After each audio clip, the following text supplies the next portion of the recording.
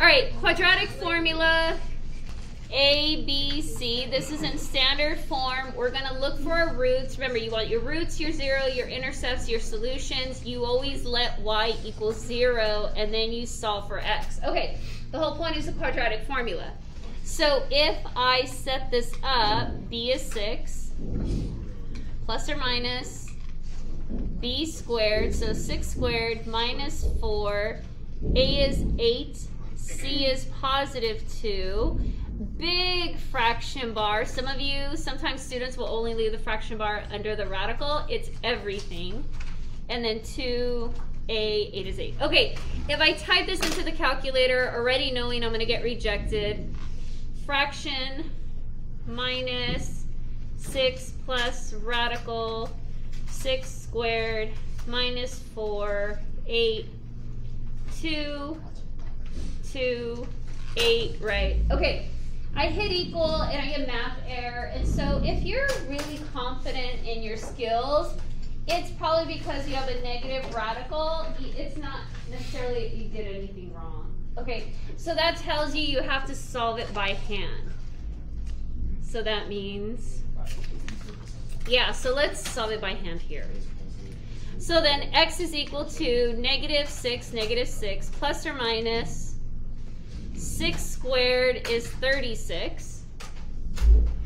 This is all one product. So you need to take, what's negative 4 times 8 times 2, and it's 64, right? 4 times 8 times 2 is 64. So it's going to be negative 64, because I have a negative, a positive, and a positive. That's an odd number of negatives, so negative. And so that's where you guys can see your negative is coming from. 16 minus 6 plus or minus, what is 36 minus 64? Oh, I didn't want to do that. Let's try and hit equal. Negative 28. 16. Now, I mean, this is a good, like, basically if you leave your answer here, your teacher knows you know how to substitute into the quadratic formula. You know your order of operations. So this is like still a work to get down here. But if there's a negative, we want to know that you know that the square root of negative 1 is your imaginary. So we want the I. Okay, so x is equal to negative 6 plus or minus. It would be I rad 28. If you left your answer this way, it's acceptable. However, you're going to take your SATs or ACTs, or you're going to take a state test. You just have to know that you should still be able to get it into a complex number. So even though if we were quizzing or testing and you gave me this, you would get 100%. Okay, so, but let's just keep going, because say you're like, well, no, let's just practice it. All right, what's rad 28? Oh, SD. You hit that SD to change it. 5.3. So you get negative 6 plus or minus 5.3i, that's your imaginary.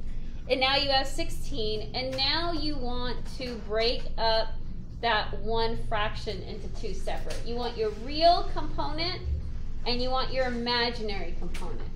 So what is negative 6 divided by 16?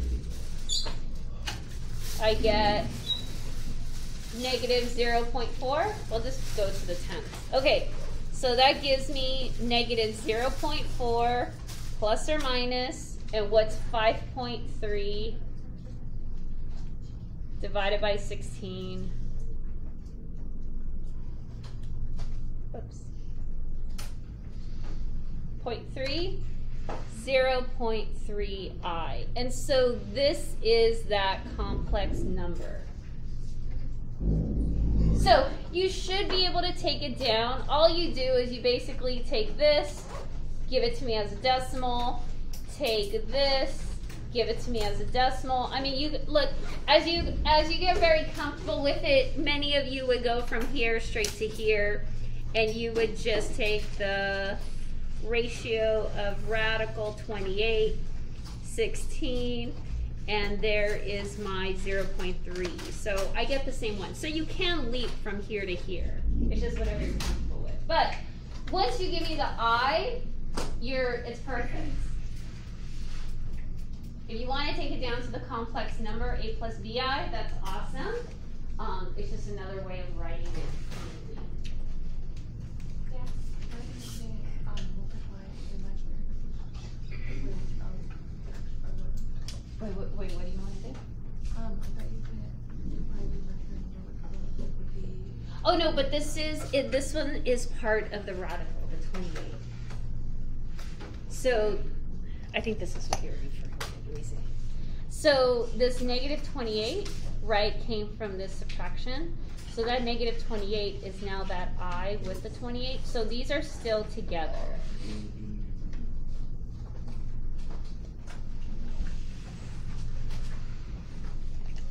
Okay, if I pause the recording, it clean slates it back to the beginning, but then once it uploads, it will. So can I stop it, or how far away are you from recording? I mean, writing. You're good. Okay. So it'll come back up.